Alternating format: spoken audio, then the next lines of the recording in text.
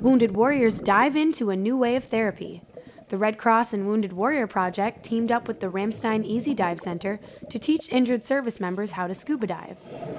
It's so therapeutic for me. It's kind of something that eases my body, that makes me think out of my overwhelming stuff and all that. You know, I feel free. After suffering from hearing loss on the job, Akandati found scuba diving to be calming as well as enjoyable. I love to do this anytime, every time. It's wonderful. It's awesome.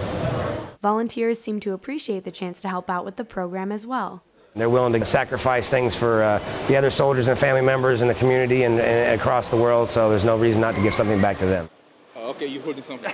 I just want to appreciate people that could put this together, you know. So for me, it was something that is going to be much more memorable for me. Scuba diving lessons are provided for wounded warriors 3 times a month at the Ramstein Aquatic Center with the help of volunteers. Airman First Class Ellen McCarthy, Ramstein Air Base, Germany.